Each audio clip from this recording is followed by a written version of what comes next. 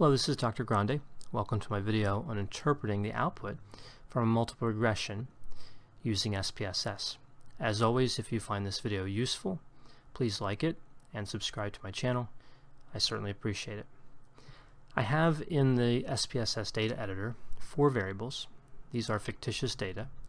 I have an ID variable. I have 100 participants in this design.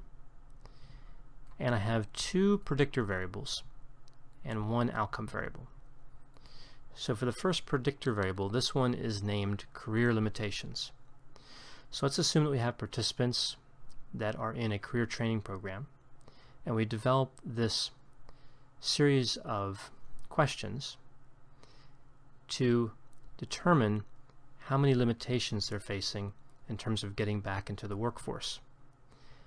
And these questions go through a scoring process and end up in this variable, and this is an index.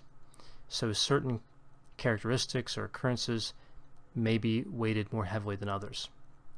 Potential limitations could include a criminal history, low educational level, an active substance use disorder, and other factors.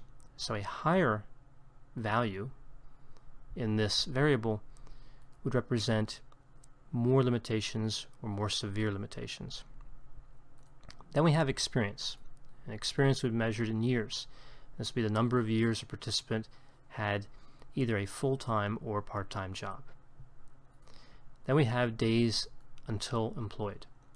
So after the completion of the career training program, the number of days until the participant finds employment is measured.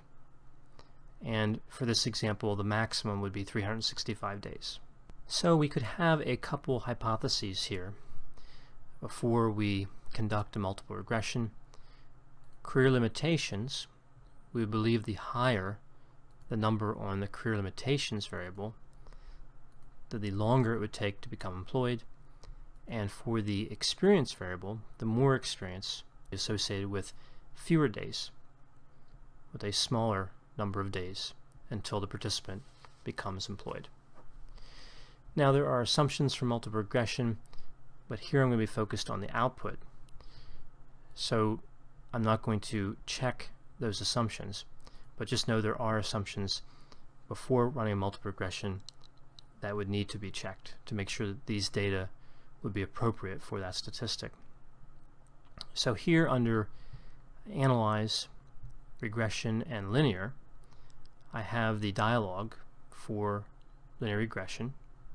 And you can see there's one space for a dependent variable or an outcome variable, and that's going to be days until employed. And you can have multiple independent variables or predictor variables. In this case I have 2, career limitations and experience. Under statistics, by default we have estimates and model fit. I'm just going to add R-squared change and descriptives here, as well as the confidence intervals at the 95% level. Continue, and I'm not going to make any other changes here under the buttons on the right. So I'm ready to conduct the multiple regression. Click OK. And let's take a look at the tables. We have the descriptive statistics here up top, then correlations, variables entered and removed. Both of the variables I put into the model used here. Model summary, we have R-square and adjusted R-square. We're going to be interpreting adjusted R-square. So with this model we have the 2 predictor variables, the 1 dependent variable, and we have an adjusted R-square of 0.237. This tells us that 23.7% of the variance in the dependent variable is explained by the independent variables. Moving down to Anova, we have a statistically significant finding here, less than 0.05 for the p-value. Then we have the coefficients table. So we have here career limitations, experience, and the unstandardized coefficients.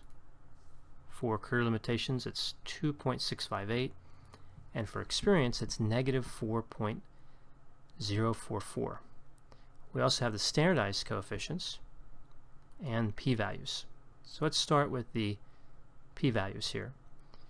For career limitations, we have 0.009, that's statistically significant. So this variable has a statistically significant impact on the outcome variable, on the days until employed. Taking a look here at the p-value associated with experience, you can see this is also less than 0.05. So we have a statistically significant contribution from the experience predictor variable. Looking at the unstandardized coefficients for career limitations, we have a value here of 2.658. And what this tells us is as the career limitations index increases by a value of 1, for every 1 unit of change for career limitations, we're going to see a 2.658 change in the days until employed variable. So 1 point on the career limitations, 1 additional point, is associated with 2.658 days increase on the dependent variable. So the more career limitations we have, as measured by that scale, by that index, the longer it takes the participant to find employment. Experience, however, works differently. With the experience independent variable, we have a negative value for the unstandardized coefficient, negative 4.044. So what this tells us is as experience increases by 1 year, because experience is measured in years, that's the unit of analysis for that variable, the number of days until employed decreases by about 4.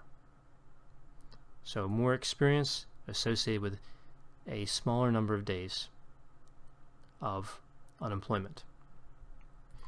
Now, when thinking about this in terms of standard deviations, we would look at the standardized coefficients. So for every full standard deviation of movement we see in career limitations, for every 1 standard deviation of movement we see with this variable, the dependent variable, days until employed, increases by 0.233 standard deviations. For every 1 standard deviation of movement we see in experience, as experience increases by 1 standard deviation, we have a decrease on the dependent variable, days until employed, of negative 0.436 standard deviations.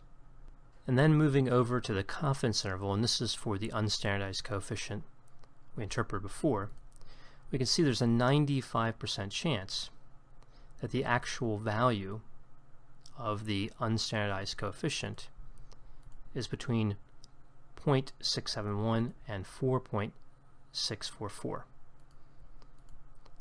And the actual value for experience, we can be 95% confident that it's between negative 5.663 and negative 2.426.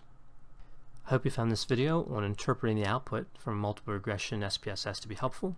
As always, if you have any questions or concerns, feel free to contact me, and I'll be happy to assist you.